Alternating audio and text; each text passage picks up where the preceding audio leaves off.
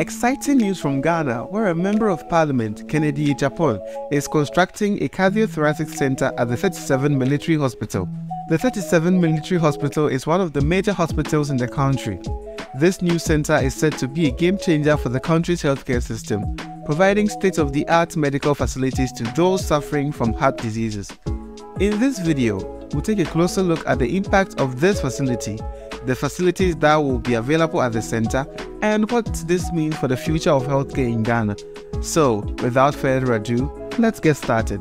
The MP. Kennedy Agyapong is a well-known figure in Ghanaian politics, having served as an MP for over 2 decades. Representing the Asin Central constituency in the central region of Ghana, Agyapong has contributed significantly to the development of Ghana, with a focus on infrastructure and education. He has undertaken various projects, including the construction of schools, hospitals and roads that have helped to improve the lives of people in his constituency and beyond.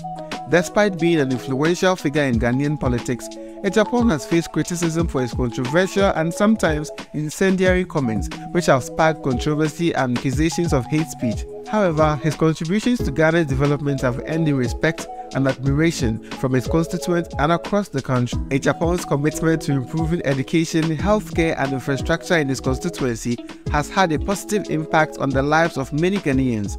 His work has improved access to quality education, healthcare and paved the way for economic growth in his constituency. Facilities. The Cardiothoracic Center, with its 80-bed capacity, will be a state-of-the-art medical facility that will transform the healthcare landscape in Ghana. The center will offer a range of essential medical services, including a cardiothoracic training center and conference room, VVIP clinic, executive clinic, dialysis unit, X-ray unit, robotic unit, pharmacy and outpatient department. Among the key features of the center are its advanced medical facilities, such as 3 operational rooms that are equipped with the latest surgical equipment. Additionally, the center will have 2 catheterization laboratories, an echocardiography lab, and a cardiology clinic.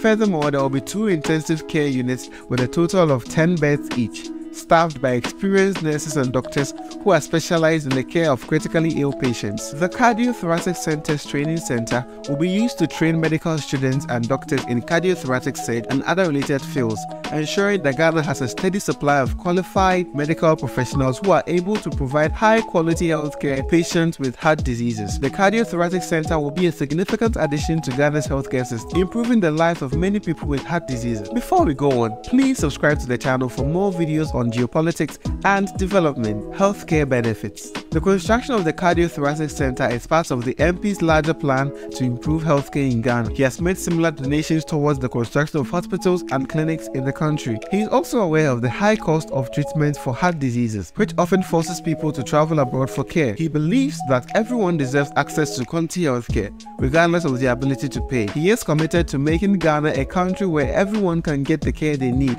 when they need it. Kennedy Agyapong's donation is a major boost to Ghana's healthcare system and will help to improve the lives of many people with heart diseases. It is also a sign of his commitment to making Ghana a better place for all. Cardio healthcare in Ghana. Heart diseases have been a significant challenge in Ghana, with many people having to travel abroad for treatment due to lack of adequate medical facilities in the country. The construction of the Cardiothoracic Center will go a long way in addressing this issue by providing essential medical services to people with heart diseases. With a capacity of 80 beds as previously stated and state-of-the-art medical facilities, the center will not only provide much-needed medical attention but also reduce the burden of healthcare expenses for many families in Ghana. By providing a platform for medical students and doctors to gain practical experience and training, the center will contribute to the development of a skilled workforce capable of addressing the healthcare needs of Ghanaians.